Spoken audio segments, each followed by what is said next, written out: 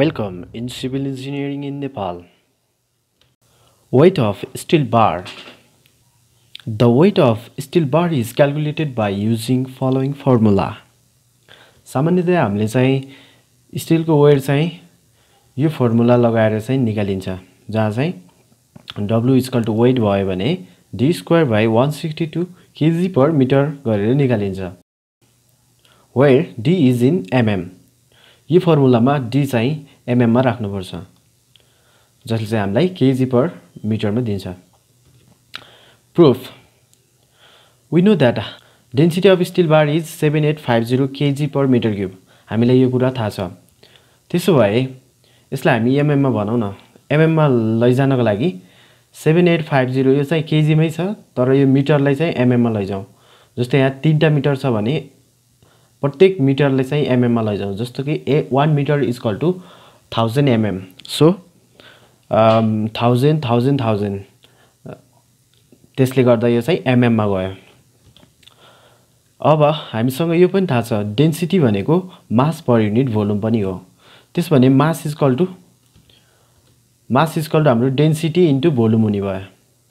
एउटा बार कन्सिडर गरौँ जहाँ चाहिँ जसको लेन्थ चाहिँ l मिटर छ, l mm, l लेन्थ चाहिँ l छ भने जुन चाहिँ mm मा लियौं. त्यसपछि यसको डायमिटर त्यो रडको साइज चाहिँ d mm मा छ. सबै लेन्थ mm मा लिनु पर्यो.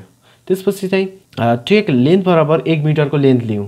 जस्तो कि हाम्रो रड त 12 मिटर हुन्छ नि त, त्यसमा चाहिँ हामीले 1 मिटर लियौं. जुन भनेको चाहिँ 1 मिटर भनेको चाहिँ 1000 mm हुन जान्छ हैन.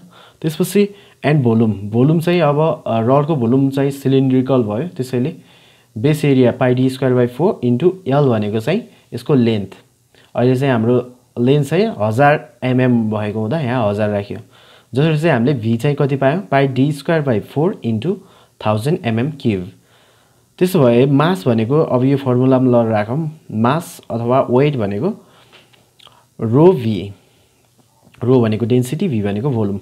रो भनेको 7850 बाइ 1000 यो चाहिँ kg पर mm मै छ, mm क्यूब मा छ. त्यसपछि हाम्रो भोल्युमले चाहिँ मल्टिप्लाई गर्दियौ जुन चाहिँ kg मा आउँछ, किनकि भोल्युम काट्यो नि त. अनि यसरी चाहिँ क्याल्कुलेसन गरौँ. जस्तो कि d स्क्वायर लाई यही राखौं, यो तलको चाहिँ यही हुने भयो, यो 4 ले मल्टिप्लाई गरेर यही बस्ने भयो.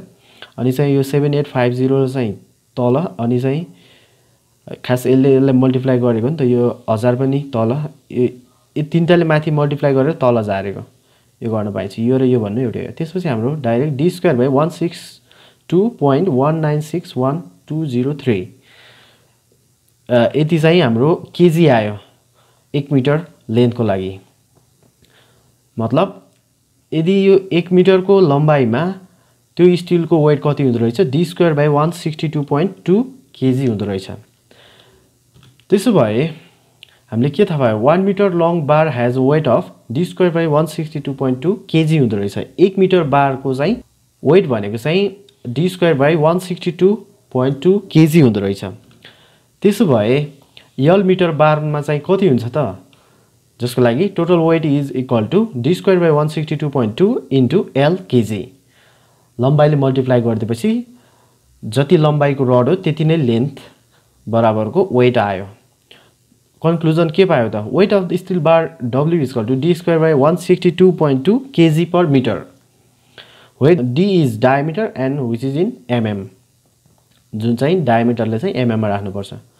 Note it is more accurate for plain बार. विशेष गरी यो चाहिँ प्लेन बारमा उपयुक्त हुन्छ, जुन चाहिँ हामीले ख्याल गर्नुपर्ने कुरा हो. अब यसलाई इम्पेरिकल युनिटमा नि लैजाउँ न. हामीलाई इम्पेरिकल युनिटमा थाहा छ कि 1 मिटर बराबर 3.281 फिट हुन्छ.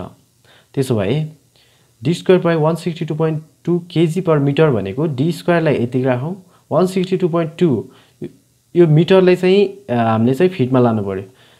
मतलब 3.281 ले डाइरेक्ट मल्टिप्लाई गर्दिसि फिटमा गयो. मतलब d square by 532.2 kg per fit हुँदो रहेछ, जहाँ चाहिँ फेरि d चाहिँ mm मै रहेको छ. Thank you. यस्तै अन्य भिडियोहरू प्राप्त गर्नका लागि कृपया हाम्रो च्यानललाई सब्स्क्राइब गर्नुहोस् र साथै रहेको बेल आइकनलाई थिची हाम्रो भिडियो सबैभन्दा पहिले प्राप्त गर्नुहोस्.